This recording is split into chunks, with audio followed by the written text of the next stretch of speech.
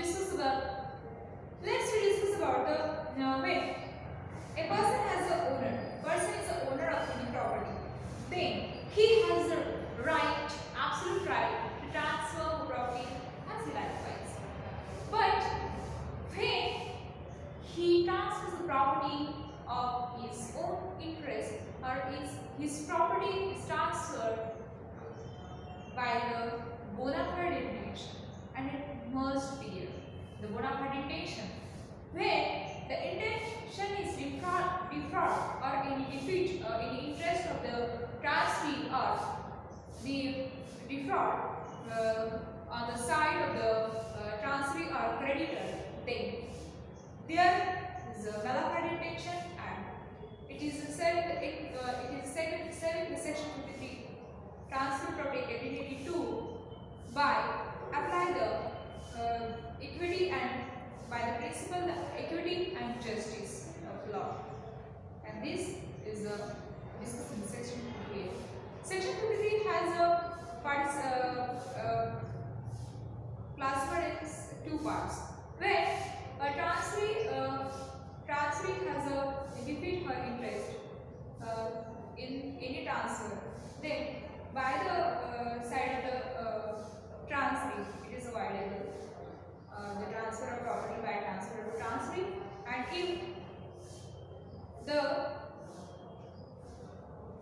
transfer the property by the intention, when the creditor lost her interest, or creditor has a defeat, or creditor has fraud, or then it must there is a happen.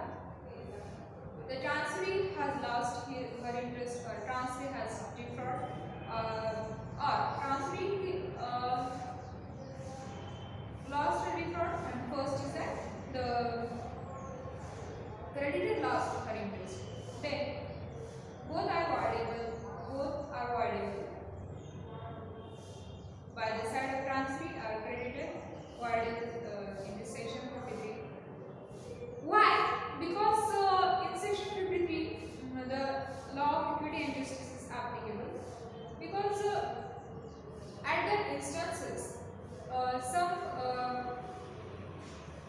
let's take example.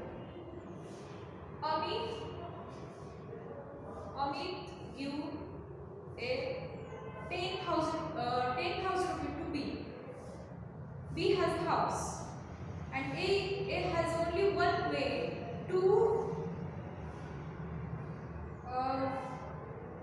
B has a house, and then A want to sell B. A want to Amit's house.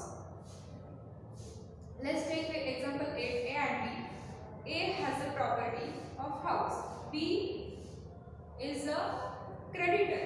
B give to property to give to 10,000 rupees to A, but A has not intention to return her 10,000 rupees. Then B has only one way to take her 10,000 rupees from A, that's selling the A's house. Then what happens? The A, aware of the intention of the B, that selling the house of A is own.